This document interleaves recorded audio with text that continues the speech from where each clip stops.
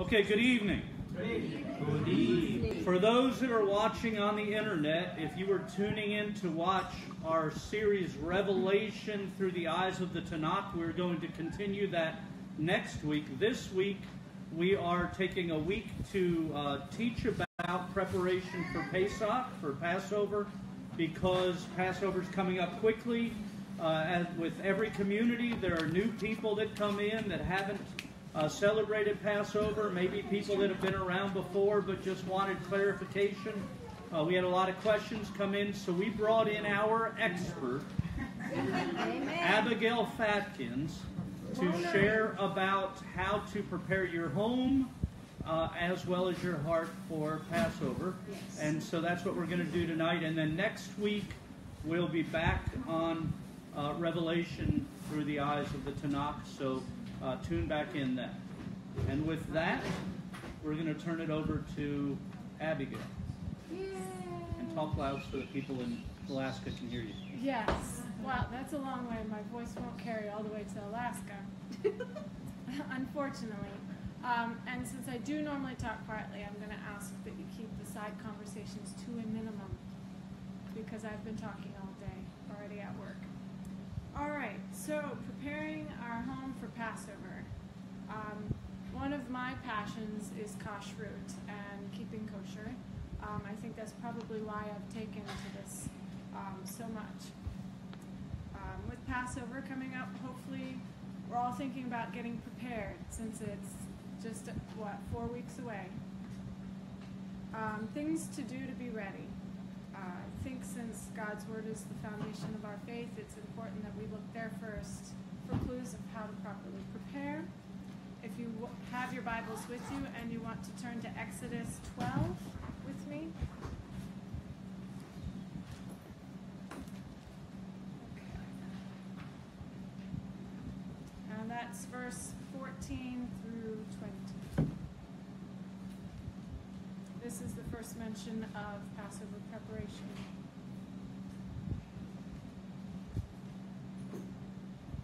This day is to be a memorial for you. You are to keep it as a feast to Adonai. Throughout your generations, you are to keep it as an eternal ordinance. For 7 days you are to eat matzot, but on the first day you must remove chametz from your houses. For whoever eats chametz from the first day until the 7th day, that soul will be cut off from Israel. The first day is to be a holy assembly for you, as well as the 7th day.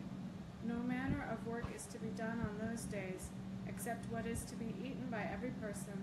That alone may be prepared by you.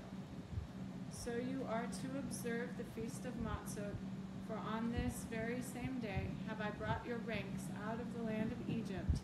Therefore you are to observe this day throughout your generations as an eternal ordinance. During the first month, in the evening of the 14th day of the month, you are to eat matzot until the evening of the 21st day of the month. For 7 days no chametz is to be found in your houses. For whoever eats chametz, that soul will be cut off from the congregation of Israel, whether he is an outsider or one who is born in the land. You are to eat no chametz in all your houses. You are to eat matzah. All right, that's the first one. I like to point out the importance of noticing when things are repeated in the text. Specifically, in verse 14, I will point out Passover is called a memorial, and I really feel like that talks about how this is to be a continuing practice among the people of God, because the text clearly states throughout your generations and eternal ordinance, and that it's to be kept year after year, which I believe is also mentioned in another passage we'll go over later. I just like to ask why we might think that Adonai would impress this year after year, this eternal ordinance. Why would he impress that on us? I was thinking about this last night when I was preparing. I believe we always need this constant reminder. I don't know about you, but I know I forget sometimes who I am and need a reminder to get back focused on what it is I'm here about. A reminder of our redemption, and like all the other holidays and commandments, I believe that these things are a gift to help us to grow and to build our faith, and that's definitely a constant. We should always be growing, we should always be building.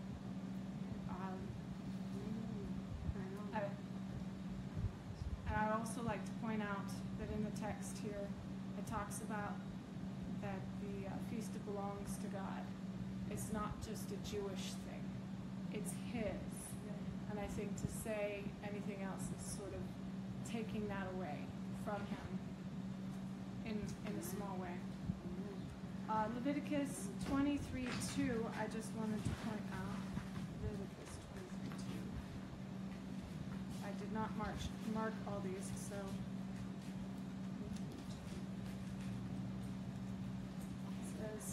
Then Adonai spoke to Moses, saying, "Speak to Bnei Israel and tell them, these are the appointed Moedim of Adonai, which you are to proclaim to be holy convocations, my Moedim, or my appointed times." Going back on the point about it being His.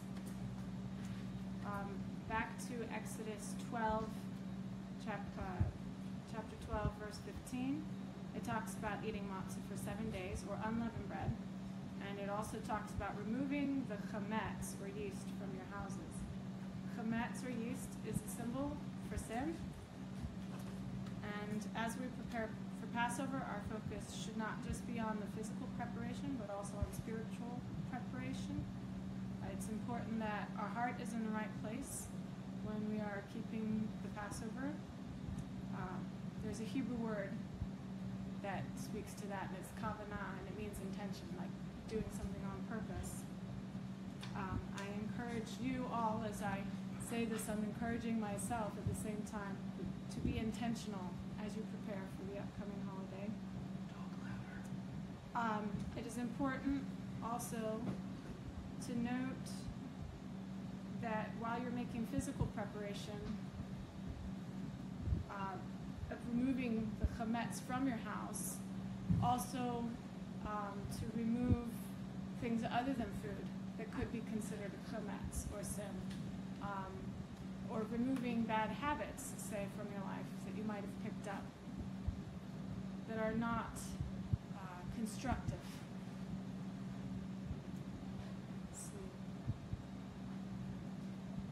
It is important that we allow ourselves to be humble before God and allow Him to show us those things that we need to remove and be obedient to whatever He says. I think all of us know, at least at some point in our life, what a tremendous blessing obedience really brings. If we will turn to 1 Corinthians 5, 6 through 8, the back of the book. Gotta get some Brit Chadashah in here.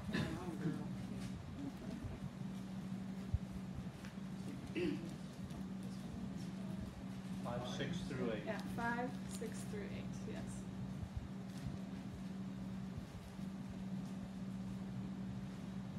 Your boasting is no good. Don't you know that a little chametz leavens the whole batch of dough? Get rid of the old chametz, so you may be a new batch, just as you are unleavened. For Messiah, our Passover lamb, has been sacrificed. Therefore, let us celebrate the feast, not with old chametz, the chametz of malice and wickedness, but with unleavened bread, the matzah of sincerity and truth. This passage is also very clear, instructing us not just to keep the Passover, but how to keep it. We also have the example of Messiah Yeshua, because he was always faithful to keep the Passover during his lifetime. Some other passages that mention Passover, Exodus 13, going back.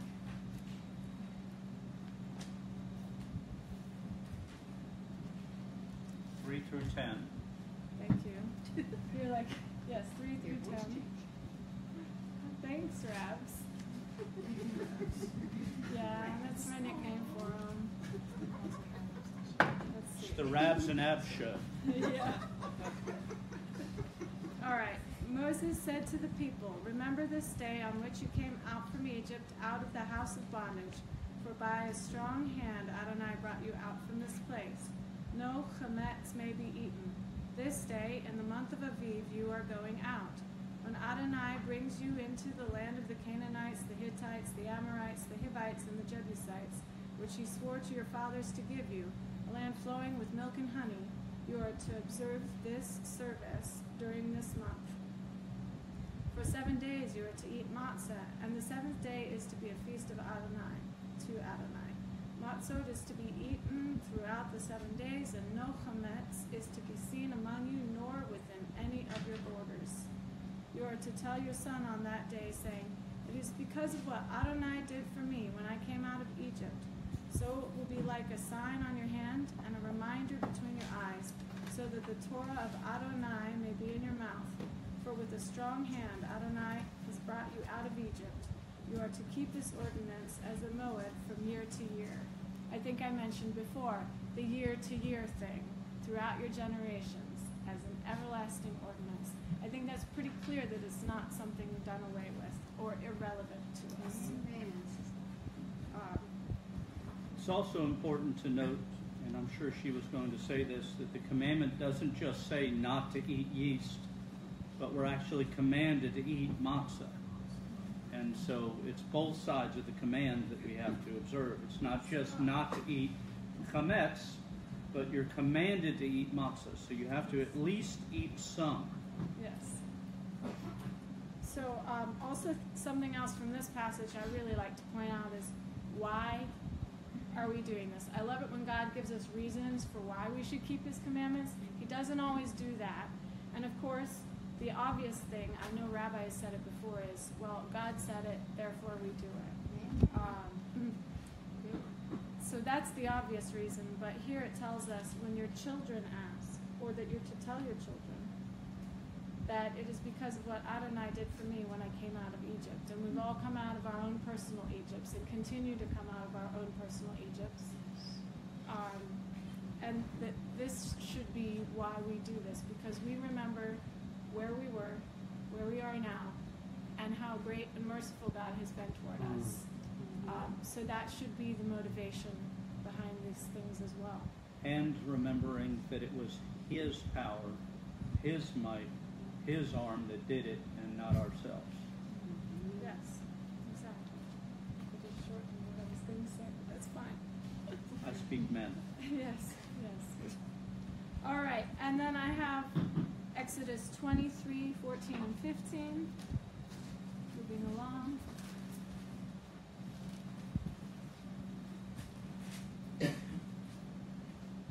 Three times in the year you are to celebrate a festival for me. You are to observe the feast of Matzot. For 7 days you will eat Matzot as I commanded you at the time appointed in the month of Aviv, for that is when you came out of Egypt. No one is to appear before me empty-handed. So again, it's just reiterating what has already been said before. Leviticus 23.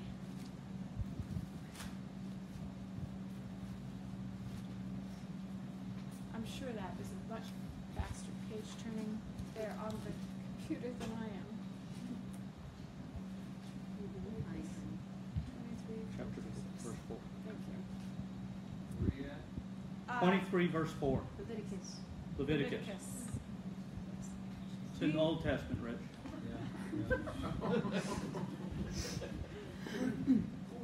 These are the appointed feasts of Adonai, holy convocations which you are to proclaim in their appointed season. During the first month, on the 14th day of the month, in the evening, is Adonai's Passover. On the 15th day of the same month is the feast of Matzot to Adonai. For 7 days you are to eat matzah. So, for 7 days. 7 days to eat matzah. Next page.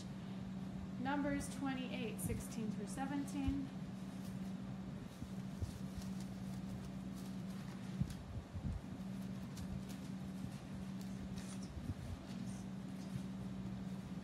Are you noticing a pattern and a theme as we go through the scriptures? The repetition. very important, I think. Okay. On the 14th day of the first month is Adonai's Passover. On the 15th day, there is to be a feast. For 7 days, matzah will be eaten. Again. If you didn't get it the first 2 times, I think the point is made. Okay, Deuteronomy 16, 1 through 8. Oh, I turned right to it. That's nice. Observe the month of Aviv and keep the Passover to Adonai your God, for in the month of Aviv, Adonai your God brought you out from Egypt by night. You are to sacrifice the Passover offering to Adonai your God from the flock and the herd in the place Adonai chooses to make his name dwell. You are not to eat hametz with it. For 7 days you are to eat matzah with it, the bread of affliction. For you came out from the land of Egypt in haste. Do this so that all the days of your life you will remember the day when you came out from the land of Egypt. No hametz should be seen with you in all your territory for 7 days, and none of the meat you sacrifice on the evening of the first day may be left overnight until the morning. You may not sacrifice the Passover offering within any of your gates that Adonai your God is giving you. Rather, at the place Adonai your God chooses to make his name dwell, there you will sacrifice the Passover offering in the evening at sunset, the time of your coming out from Egypt. You are to cook and eat it at the place Adonai your God chooses. Then you will turn around in the morning and journey home. For 6 days you are to eat matzah. On the 7th day there is to be a solemn gathering for Adonai your God. On it you are to do no work. Okay. Are you going to talk about that? Yes. Okay, I'll let you A talk little bit. first. Well, yes. I just basically wanted to point out the recurring themes of eating unleavened bread or matzah for 7 days, no chametz or yeast to be found in your house, and in the Hebrew, the command specifies no yeast. What were you going to say? Okay, I wanted to point out a couple of things. One, that the first day of the Feast of Unleavened Bread is a no-work day, and the 7th day of the Feast of Unleavened Bread is a no-work day. Now, you have to remember that Pesach, or Passover, is actually the evening before the first day of unleavened bread. So the 14th at evening is Passover, and then unleavened bread starts at sunset and goes for 7 days. Now, in the diaspora in Judaism, there is an 8th day that's celebrated, and that's because of difficulties in calendars and times and when the sun is up, and so everybody celebrates the thing. But the commandment says 7 days. So you are welcome to observe the 8th day or the 7th day. But 7 days, as far as keeping chametz, you can keep it for 8 days or 7 days. But the first day and the 7th day are the holy days or the holy convocations. And so it's important to note that. Those are non-working days. Those are high holy days. In the book of John, the first one is called the High Sabbath. The second one is also a High Sabbath. And that's where we start counting the Omer from. Another thing I wanted to point out from these particular verses is the Scripture does not allow us to offer the actual Passover sacrifice anywhere but in Jerusalem, in the place where God placed his name. So if you're running around and you're in Alabama or Pensacola or Mississippi or Louisiana or somewhere else, and you're making a sacrifice of a lamb trying to fulfill this Scripture, you are violating the very commandments of God by doing that. You are not obeying, you're disobeying by sacrificing a lamb anywhere but in Jerusalem. And we don't sacrifice one in Jerusalem because there's not a consecrated priesthood. There's not an altar that's been consecrated. There's things that have to happen in order for that to be done. Would it happen if all those things were done? I believe absolutely. The reason I believe absolutely is because for 30 years after Yeshua's death, the followers of Yeshua continued to go to the temple and sacrifice on the Moedim. We read of Paul making journeys back to Jerusalem on the appointed days, on the feast days. So they continued to make sacrifices in the temple after the death of Yeshua up until the destruction of the temple. With the destruction of the temple, the killing off of the priesthood, and those things happening, the sacrifices ceased. They will be reinstated at some time in the future with the millennial, the reestablishment of the temple and priesthood, people coming from all the nations to celebrate Sukkot or tabernacles and all those things that happen. So, with all that said, the best we can do today is observe a memorial feast of Passover. We do everything that we can do in observance, in trying and striving to obey the Scriptures to the best of our ability. We clean our house of chametz, we eat bitter herbs, we eat the matzot, we dip the karpas, we do the things that we're able to do, memorializing and looking forward to the time where that statement at the end of our Seder where we say next year in Jerusalem is an actual thing, and we will actually be able to make the Shalosh Regalim, or the 3 pilgrimage feasts again. So it's important to remember, we are not keeping Passover, we are keeping a memorial of Passover until the time when we can actually keep the Passover. Because the Passover is technically the sacrifice of the Lamb on 14th of Nisan at twilight. Everything else is unleavened bread. In the middle of unleavened bread, or not actually the middle, towards the beginning part, we have the Feast of First Fruits of the barley harvest, and then we start the counting of the Omer as we go toward Shavuot or Pentecost. So all of that happens within this 7-day period, but or 8-day period altogether, but we can only, as believers today, memorialize what we're looking forward to doing and remember back at the things that they were able to do, but we can't do right now. Linda, if you're going to ask a question, ask it loud. So what are the first and the seventh day this year for us to keep it, the solemn feast? The first is the evening of the 30th of March. It's actually a weekly Sabbath, the first day of unleavened bread. Yeah, the first night of the actual night of Pesach, going into unleavened bread, is a Friday night this year, and it's the 30th. And then 7 days from then, which would be Thursday evening of the following week through Friday evening. So we're going to have a double Shabbat. Woo! for both.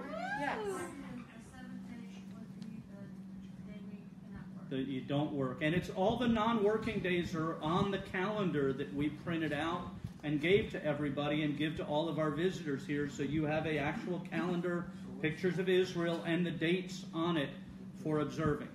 So that's important to note. One thing this year that's important to note that I find really a blessing is that normally there are 3 different calendars that come into effect at this time of year.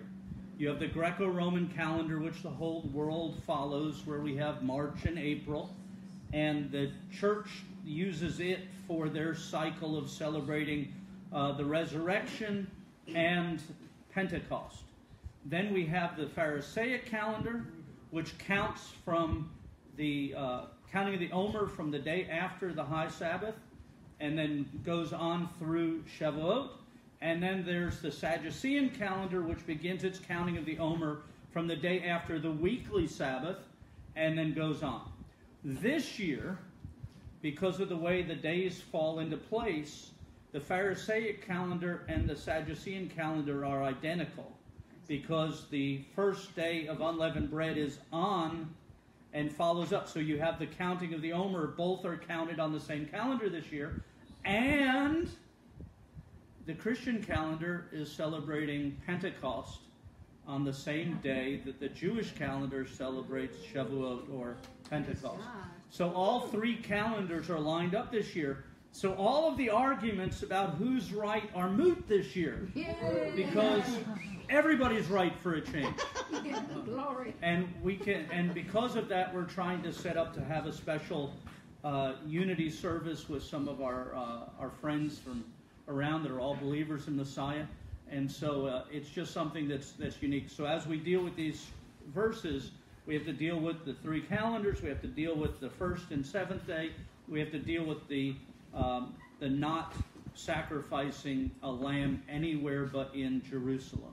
So all those things are important. I did want to mention one other thing that in one of the earlier passages, and I can never remember which one. It does talk about how even on the non-work days that food preparation is permissible. I think it's important that everyone knows that on high holy days, what you need for that day, that work is okay. It's permitted in the text. That was one other thing I forgot to actually write to mention. Right, and someone is going to ask at some point, why are we having our community Passover Seder on Tuesday when Passover is on Friday? And the reason for that is that we want to be able to have a community Seder. If we did it on the first evening, we would go into the non-work day. And all of the work involved in putting on a meal for 400 people would violate the Sabbath.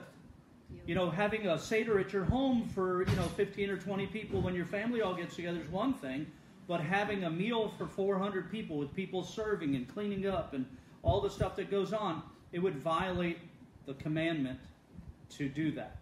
So we encourage, as is tradition, that everybody have a Seder at their home or with neighbors or friends on the first night, and then join us as a community on the Tuesday night for our community Seder as we celebrate together, because unity is also an important biblical concept. So we want both to be observant and have the family Seder together on the first night, like is tradition, and also the second night for those that extend, and then there is a Seder done on the last night of Passover also, and then our community Seder will be on Tuesday, because it not only won't violate the Shabbat by working, because Monday would violate the Saturday, Sunday. If we did it Sunday, it's the non-work day, and then goes into Monday night and all that. And then if we did it Wednesday, our friends from the churches wouldn't be able to come be with us because they would like to be at their service on Wednesday. So we said Tuesday works, and that's why we do Tuesday night. Fun. You're up. All right, so now that we've covered most of the scripture, I have one more thing to mention, and then we'll get into the required observances versus traditional observances. I think it's really important to bring up why the matzah is labeled kosher for Passover and why some isn't. Matzah that is labeled kosher for Passover has been prepared quickly, that is in 18 minutes. Or less. So the flour and water mixture has no chance of becoming leavened or collecting wild yeast. Interestingly, in Exodus 12:17, the Hebrew is translated, observe the feast of Matzot, but when I open my own Hebrew text, and I don't know a lot of Hebrew, but I know enough to read, that it literally looks like it says guard the matzah. And this is the place in the scripture where the rabbis get the quickly prepared specifically for the purpose of Passover matzah. That's why they've always been so careful, is because you want to look at it? And What was the verse? 12:17. It basically looks like guard the matzah, and I read this somewhere else too. Yes, it is. It basically says guard the matzah. You know, almost Ushmartam conjures this. et hamatzot. Yeah, it conjures a picture of. Shomer is to guard, to like Shomer Shabbat. This is guard the matzah. Observe, guard, Yeah. keep. So that's where they get the kosher for Passover matzah from. As opposed to the non-kosher for Passover matzah, which can cook as long as it wants to, and so on. Yes. Very good. And by the way, it's the same with other kosher for Passover products that are similar. Yes. So, I have a question. Yes. So the matzah for Passover, so the kosher part of it is it has to cook for like 18 minutes? It's got to be under 18 minutes. Under 18? Yeah. Once it hits 18, it's no longer. It comes from that whole being intentional as well. They're intentionally trying to make There's sure a whole series of reasons. So it's not 18 or less? It's under 18. If it goes into 18, if it crosses the 18 line, it's no longer kosher for Passover. Oh. Traditionally, all leavening agents are also removed to avoid the appearance of leaven or sin. It is important that we understand the difference between tradition and what the scripture says. We are commanded no yeast, but there are those who may desire to remove the appearance of leaven, and we should not condemn those keeping the tradition, nor condemn those who in their home only observe the strict no yeast, as the scripture says. There are also Ashkenazi and Sephardic traditions to be aware of. The Ashkenazi Jews traditionally prohibit the consumption of what they call kitniot or kitnios, which is legumes, during Passover. These items, commonly known as rice, corn, millet, and legumes, have been banned for centuries by Ashkenazi Jews. Rice, corn, millet. Dried beans. For the people listening that couldn't hear. Yeah. Dried beans, lentils, peas, green beans, soybeans, peanuts, sesame seeds, poppy seeds, and mustard. Did you have corn on this? Yes, corn at the top. Corn. Yes. But those are all tradition. Yes. You can keep it if you'd like to, and we encourage those who feel convicted to do so to do that. And those that do not feel like they need to do that, just the yeast is what the scripture actually says. Yes. So I wanted to make sure everyone knew. So every Ashkenazi Jew becomes Sephardic. Over. No, I'm just kidding. Yeah. I'm just kidding. That was just a bad joke. Yeah, the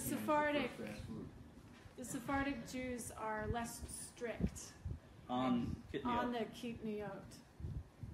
They permit it. But not on chametz. No. That's across the board. It doesn't matter who you are. All right. So to the physical preparations, the practical application, I have sort of put it into 4-step category. And By the way, if she hasn't told you, she has this stuff printed out to hand to you later, after she gets done, so you're not reading it while she's talking. Yes, because I didn't want you to get ahead of the teacher. My dance students do this sometimes. They'll start practicing the next thing, and when I haven't got to it yet, because they already know some of the dance. You're hunting rabbits. Yes. Rabbi trails. So identifying and removing the offending yeast products is step 1 for preparing when we're talking about physical preparations. The most obvious thing, of course, that we have to remove is bread. There are many things that contain yeast or yeast extract besides just bread and bread-like products. Many crackers also may contain yeast. Yeast extract is used in various processed foods like canned soup, gravies, broths, packs of spices that are pre-mixed, vitamin supplements, or dog food. Some may choose to store their dog food outside the home during this time. It is best to read all the labels of the items in your cupboard that might contain yeast or yeast extract. This is something I talk about a lot when I teach the regular kosher class. When you're learning to keep kosher, when you're keeping kosher, all labels are subject to scrutiny. So read everything. That way you're not likely to miss it. Beer and most wines also are not kosher for Passover, just to point that out. Citric acid is another ingredient you might want to watch out for. It is actually, unfortunately, not just produced from citrus fruit, as it used to always be. They now will grow a yeast or fungus, and the citric acid is a byproduct, and it's a cheaper way to produce it. So if you want to avoid the byproduct of the yeast, you may choose or not choose to observe that. I thought I'd better point it out so someone doesn't come back later and say, but Miss Abigail, you didn't say. So Barbecue potato chips. Do they contain yeast? Almost all of them have yeast in them. Aw, bummer. It's very sad. Well, you could make your own. Okay, so when should we start step 1? Identifying and removing these products. Now would be a good time. Usually I say 2 to 4 weeks before Passover. You can start separating them so that you can consume them or store them outside your home if you choose to do that, or give them away. My suggestion is, because I'm a little stickler on some of this stuff because the Bible seems to be. So in traditional Judaism, they have this thing where they sell it to a Gentile for $1 and then buy it back. We don't do that. I also don't just put it outside the door, because the scripture actually says inside your houses and your gates. So it extends beyond. So what we do at our home, and this is what I would suggest that you do, go through your cupboards now, get everything that has chametz in it, put it on a table or counter or somewhere in your house you can identify, and then 2 weeks before Passover, 2 weeks before Passover, bring it to a homeless shelter, bring it to a food bank, the sealed stuff, if it's not open, bring it and give it to somebody. Find a neighbor that can use it and give it to them. Don't wait till the last day, because then you're taking what you're considering sin. It's a sin for me to have it in my house, so here, let me put it into your house, because you're already going to hell. That's not the way we're doing it. That's not our purpose. It shouldn't be our heart. It's kind of like when, if you were a drug dealer and you got off of drugs, you wouldn't say, well, I've got these drugs left. You got saved, you're off of drugs, you're living for the Lord, but, my buddy's still living like sin, so here, let me give it. That's not how you do things. So what we do is we go through our entire house, we get all of the food, we put it all, what we're going to do, we start eating it, we invite people over for chametz meals, which is what Abigail and Catherine did tonight. They had pancakes. Yes, we did. To use up their chametz. So you have chametz meals, you invite people over, it's a good opportunity to have fellowship. And a week and a half or 2 weeks before Pesach and unleavened bread begins, give it away to neighbors and friends so they have opportunity to eat it before the feast day begins. If they don't, that's up to them. But you tell them, we would prefer for you to eat this in the next few days. And then they make the choice themselves, but it's not you giving it to them where they're instantly going to be violating the commandment. Rebbitzin. Also, turkey bacon. Only one turkey bacon that doesn't have yeast is the Jenny O. Yeah, check your turkey bacon. There's all kinds of things. You got to look. Salad dressings have it. So you're just going to have to get out your magnifying glass and look at the labels. That's what I say. Everything is subject to scrutiny. Linda? Everything. You had a question? No, I just said remind Seth to make all the waffles he wants. Yeah, we'll get all the waffles over the next, and then all that stuff will go out of the synagogue. All that stuff will go out of the house. So you basically. But don't just sell it and get it back. Don't put it in. I don't think you should put it in your garage or put it in your car. Or put it. If you own it, if it's in your gates, it shouldn't have chametz. Storage unit, same thing. If you own it, if it's yours, if you possess it, it's part of your gates. Doesn't matter if it's across town. So just it's the context is what you own. Yes, ma'am. Check the dog. Does leavening stuff into baking powder? I'm getting there. She's getting to that now. Getting there. I personally, he covered like the next 3 sentences he just covered. But I try to, as much as I can, like have it all out as many as 3 or 4 days before Passover. It is really better to get a head start, not wait till the last minute to get things done. I think he reiterated that for me before I said it. But also, when you do throw things away, like if you get down to it and you can't consume it and you can't give it away, throw it away. And I tried to put it in the dumpster before the last trash tow happens, when they come to pick it up. That way it's not even on your property. Right, that's why I was saying a week and a half or 2 weeks ahead, Yeah. because if you put it out just before and the garbage people don't come, it's still on your property if you're doing it. Go ahead.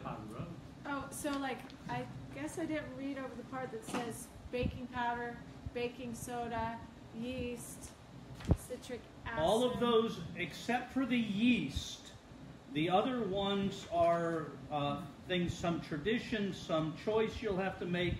They are leavening. Mm-hmm. And so at my house, we take all that stuff out.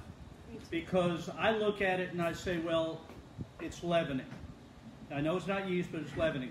As opposed to legumes or corn or something like that, when that's not really leavening, it just plumps when you put it in water, and so that's where it comes from.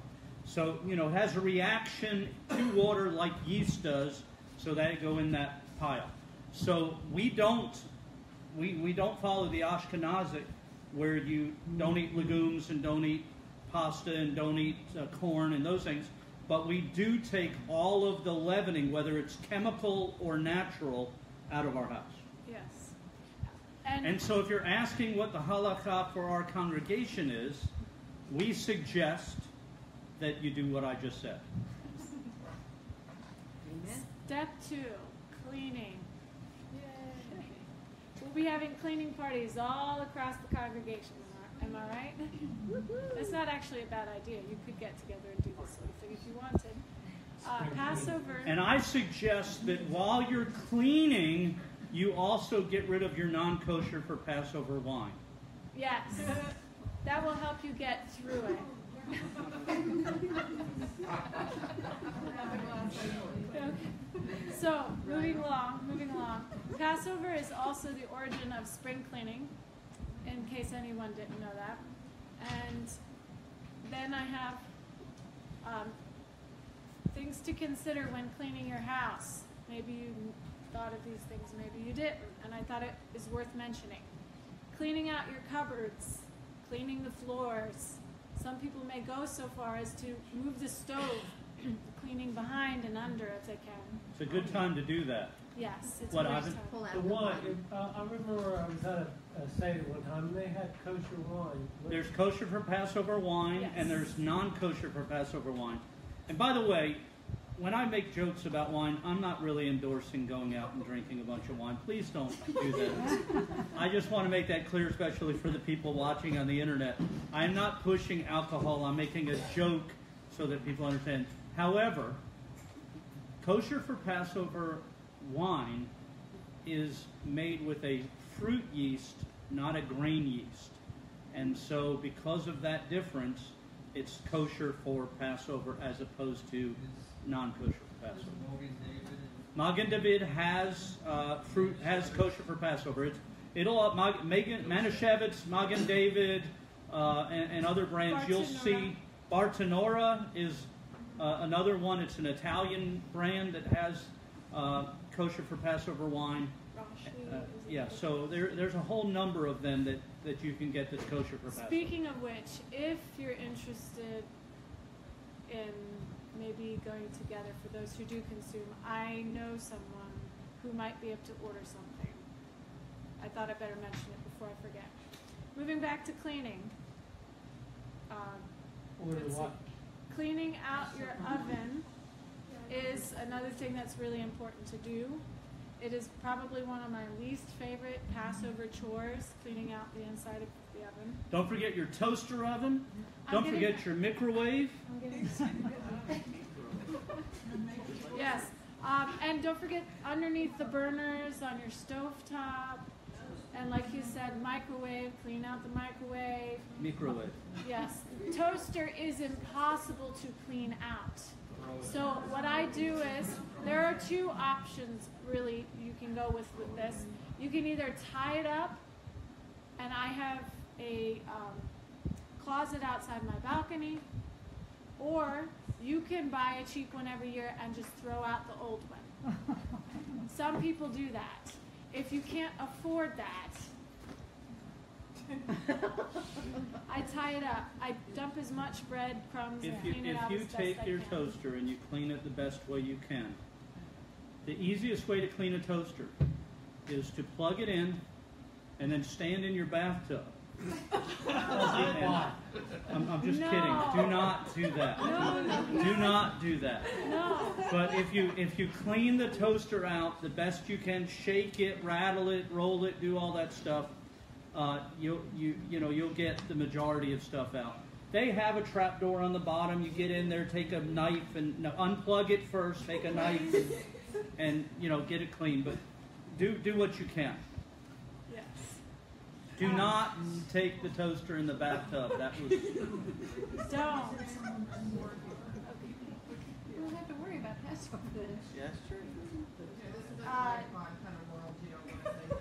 Yeah, Yeah, there's you got to make sure you say over and over on the video. Do not do that at all. All right. So next on my list of of things to point out. Cleaning out your drawers, your utensil tray, washing all your utensils, washing all your dishes, cleaning out the fridge, cleaning out the freezer, cleaning the dining room, making sure you have washed your tablecloth so that there's no chametz on it, or getting a disposable one for Passover. That's easy, okay? Cleaning anywhere food could have been. If there are children in your house, behind your headboard. Or if you're one of those people that sits in bed and eats crackers or something, you're going to have to wash all the bedding. Look, a dustbuster is your friend. Yes. You have to throw that away then. Some people may choose to just simply wash all their dishes to get as much chametz off as they can. That is the more affordable thing to do. Others may choose to purchase a specific set of dishes that is only used at Passover. That could be really special if you can afford it, but these are different ideas of how you can prepare your house. We have a set of chinette that we only use during Passover. I know this sounds like a That's lot. those expensive paper plates. Oh, China. I got it. Thank you for explaining that to me. The glitzy kind. This is a lot of work. We must acknowledge that. But you work at a little at a time. You start now. You get everybody in your house involved, especially if your whole house is keeping kosher and celebrating Passover. Get the children involved. Make a game out of it. Yes. I can't tell you how many times growing up I had to do dishes and help with cleaning and do all these different things. And I so appreciate the wonderful life skills and the work ethic I learned from it. Yeah, if you have a lot of children, you can send them out and have them with their own dustpan, and whoever collects the biggest pile of crumbs gets a bonus and stuff like that. I'm serious. Kids love to do things if you challenge them that way. Yes, sir. I guess it'd be serious. You eat in the car, clean out the car. Yeah, clean out your car. I hadn't thought of that. I'm so glad you bring that up. Yeah, your car, your trunk, because even if you don't eat in the trunk, you do have crumbs and stuff that go when you go to the grocery store. It's still part of your borders. Right. Spring cleaning. That's right. It's really, really important that as you're doing all these activities, that you take the time and the opportunity that God puts right here before you to meditate on the scriptures about Passover, to meditate on Psalm 51, create in me a clean heart, and all those things that God might bring to your mind in the process. I think it is it's purposely difficult. Yes. Because the reality of letting God search our hearts for hidden sin, the hidden chametz in our hearts, is a big deal. And so this is a symbolic way of looking at ourselves in that unique way. Yes, as we're physically doing things, spiritually doing things at the same time. And I'm hoping and praying, it is my desire that every single person finds some special blessing or revelation in this entire process of the preparation season. So when should we start cleaning? A week or two before Passover. And don't forget to save a little chametz for the last ceremony preceding Passover. The searching for the leaven, or the berichat chametz, involves the father hiding a small piece of leaven in a conspicuous place and letting the children find it so they can remove the last leaven from their house. Step 3, and this is where things get even more fun, buying your kosher for Passover matzah ball soup, all those wonderful foods that you want to be part of the feast and for the entire week. Just remember, when you're buying, label scrutiny, check your ingredients. One way to make that whole thing easier is to simply make things yourself if you can, if you have the time, if you have the ability. And for those who partake of wine, remember to get certified kosher wine if you're going to be using wine. And Publix usually has a pretty good display. I am also this week getting a list from Kosher Cajun of items that they're going to have and trying to arrange. They will drive by on their way to Destin and drop things off here to us, and they haven't, in the past, they've not charged us for shipping. They just pull off the highway and come here, offload, and go. So if we can make that arrangement, we'll get a list to everybody. They can mark down what they want. They can order it, give the money to us, and then we'll just pay them for it, and they'll be delivered here, and you can come pick up your stuff. Yes? For those who are not familiar with the Kosher Cajun, please tell. The Kosher Cajun is a wonderful kosher restaurant and grocery store in Metairie, Louisiana, that we have had a long-time relationship with. They love us, we love them, and he'll call me up and say, hey, I'm coming with stuff, do you guys need anything? And so we buy kielbasa from him by the case, because I like kielbasa. And they have kosher kielbasa and kosher andouille and kosher shrimp and kosher oysters and kosher.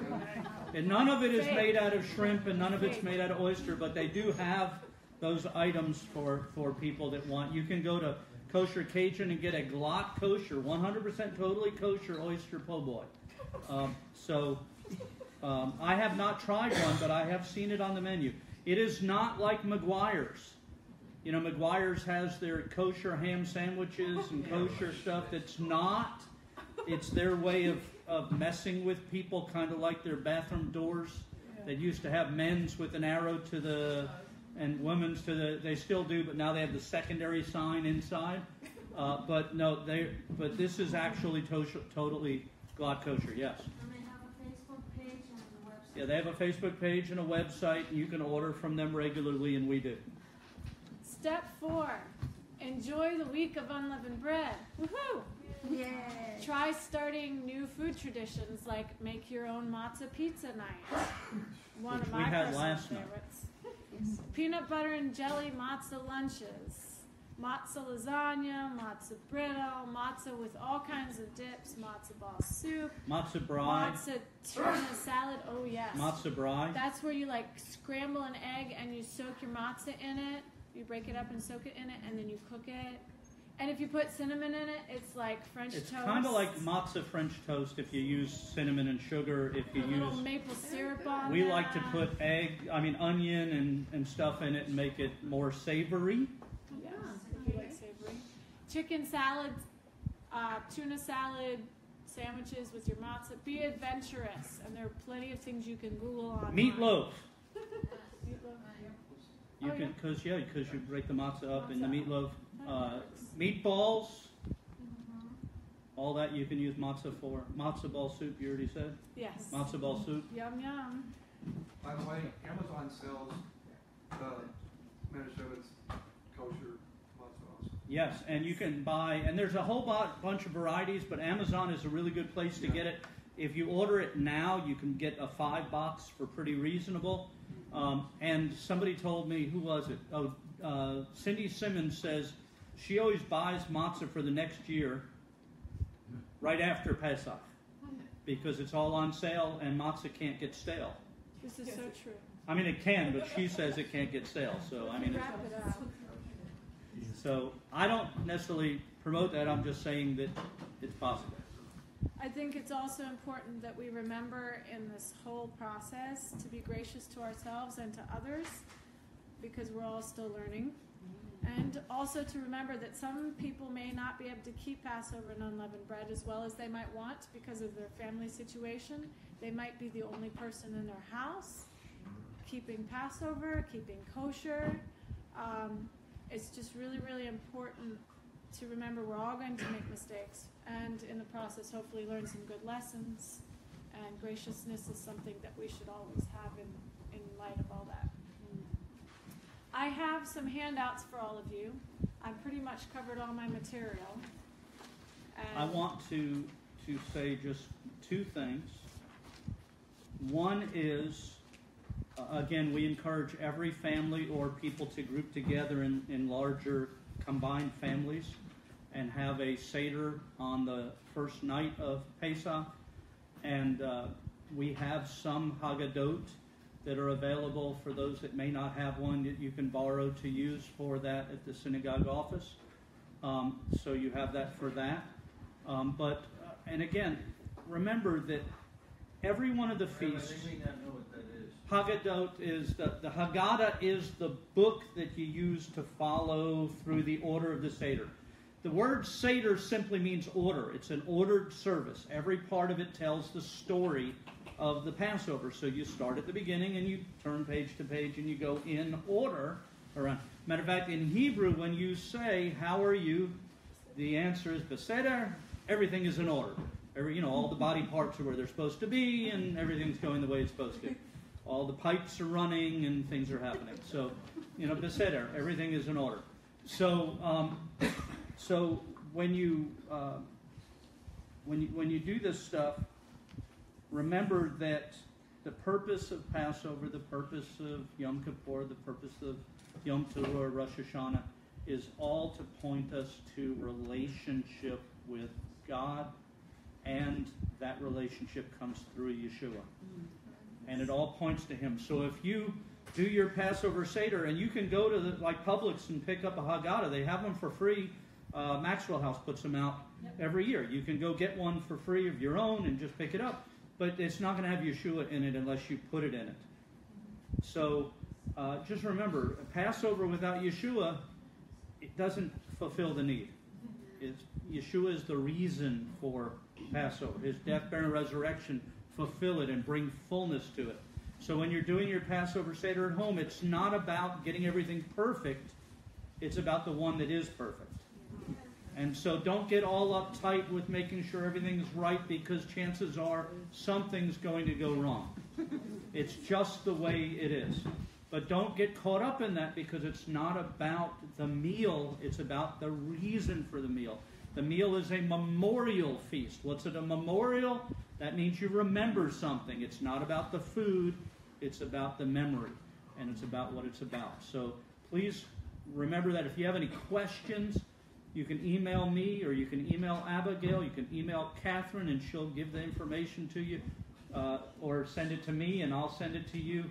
But don't stumble where you don't have to stumble. Just ask people. We'll help. There's a lot of people in the congregation been doing this for years, and they'll help you with it. So just remember that and enjoy it. Passover is supposed to be a chag, or a festival. Matter of fact, we read in Exodus, it says it is to be a time of festival, a chag, not just a moed, or an appointed time, but a festival, something we enjoy. And so we should enjoy it. And we're going to close in prayer. Men's prayer. There's men's prayer tomorrow morning. Also, for those that would like to purchase Seder tickets, I have them available here tonight. For those watching online, you can go to our website, shalompensacola.com. Just look under events. A drop-down menu will come down. It'll say Community Passover Seder. Click on it. Follow the links, and it will take you to where you can purchase your Seder tickets online, and you can come join us.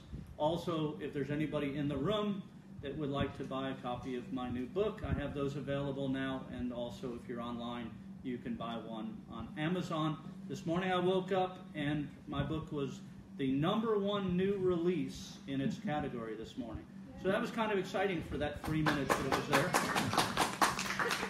And so, Abba, Father, we thank you so much. I thank you for Abigail and for her heart to share her experience and her knowledge in these areas. We're thankful that she's here and that she could do this. Abba, we're thankful for the work she did in putting together the handout for everybody. And we just ask that this year's Passover will be the most significant we've ever experienced, until the day that next year in Jerusalem, Lashana Rabba Yishmaim, that we will spend it in Jerusalem with you. B'Shem Yeshua Mashakenu, Amen. Amen. Kill it.